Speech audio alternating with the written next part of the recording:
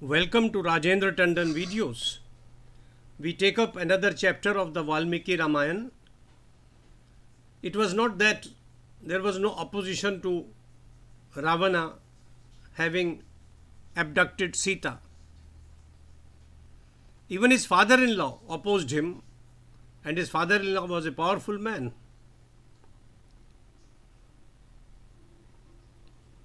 Valmiki writes, Rama announced the invasion of Lanka with the blow of conches and the beating of cattle drums. Listening to the tumult, Ravana, after thinking over the situation for some time, called his ministers for a consultation. Addressing them, he said, I do not lay any blame at your door. I have listened to your emphasis on Rama's valor and his success in crossing the ocean. However, I consider all of you to be true warriors who would break havoc on Rama's army in the battlefield.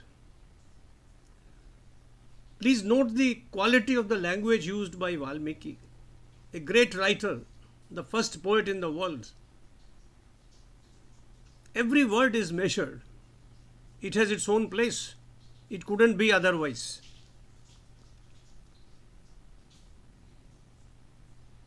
Listening to Ravana,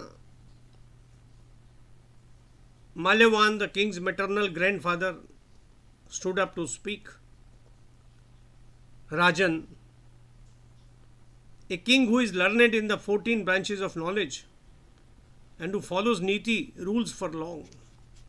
He is successful in vanquishing his enemies. A king who cuts a deal with his foes when necessary, who goes for a settlement of disputes, and who looks after the interest of his empire more than his own interests, attains grandeur and prosperity.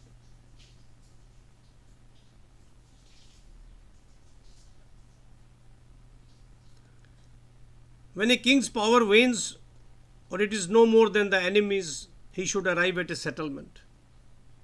He must not insult an enemy who is stronger or who is his equal in power. Wage a war only if you are superior in might. Ravana, for these reasons, I prefer a settlement with Ram. Send Sita back, because it is on her account that you are being invaded.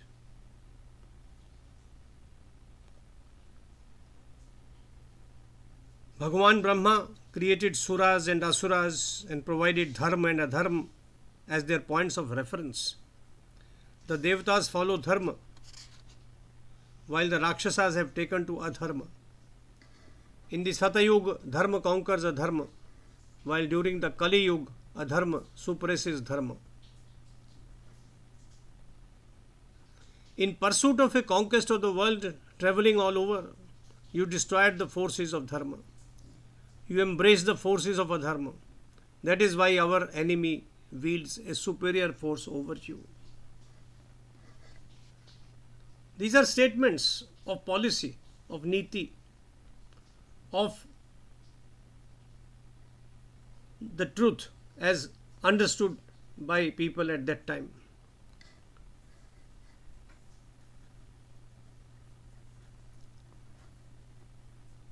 Malyavana continued, Adharma, the ravenous reptile, fed by your negligence, pride and intoxication, wants to devour us. Beautiful image. On the other hand, Dharma, supported by the devatas, enhances Rama's strength and that of his companions. Enslaved by lust, acting heedless of consequences, your thoughtless conduct has upset the rishis, who are glorious and extremely implacable like Agni. They perform tapasya by purifying their thought and thus garner the punya of dharma, in turn adding to Rama's prowess. Offering ahuti to Agni, chanting mantras, reading the Vedas, those rishis have frightened the Rakshasas and scattered them like a cloud in the summer sky. What an image! scattering clouds in the summer sky. They have deprived the asuras of their power. By performing austerities, you were able to get a blessing against death at the hands of the devatas, asuras and the yakshas, but not against human beings. Please remember this. Now here is a gathering of powerful humans, vanaras, bears and langurs. They roar loudly and are determined fighters. I see omens indicating a destruction of the asuras in Lanka. The clouds rain blood and surround the gardens in Lanka. I see several other inauspicious omens. I understand that Rama is an incarnation of Vishnu. None else could have bridged this ocean as well or come so far to rescue Sita. Raghava is no ordinary man. Ravana, it will befit you and your people if you settle your dispute with him. Act in the interest of Lanka after evaluating the unusual and supernatural deeds of Rama. But all this was to no avail. The evil Ravana, under the influence of Kal, could not withstand Malyavana's sane and beneficial advice. Impatiently he rolled his eyes and with eyebrows raised his anger. He addressed his grandfather thus: "Your words spoken in support of my enemy have not reached my ears. What you consider to be in my best interest sounds harsh and inimical to me. The helpless Ram is just an ordinary human being who has sought the support of Vanaras. What is so special about his going into a forest because his father asked him to do so? On what basis do you consider him to be powerful? I am the Rakshasa king and their master, endowed with remarkable valor. I can strike fear even in the minds of the devatas. How then am I inferior to Rama? Your manner of speech indicates that you are in league with my enemy. Without such an encouragement, which learned man can challenge an established and influential king like me?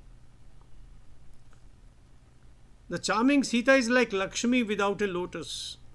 Having brought her here away from the forest, why should I entrust her back to Rama? Out of fear. In a few days, I shall kill the two brothers and all the menacing Vanaras. I will prefer embracing death rather than bowing down to a mere human. That is my nature. Rama's construction of a bridge over the ocean will go waste, as I vow in your presence that none of them will return alive." Malyavana realized the futility of explaining things to Ravana, and humiliated in this way by his grandson, bowed to his king and took his leave.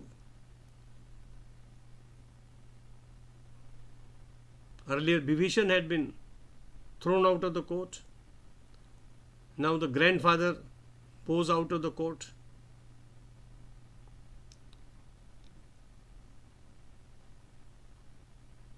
As Malyavana left, Ravana arranged to fortify Lanka for its defense. Jai Shri Ram, Jai Shri Ram, Jai Shri Ram.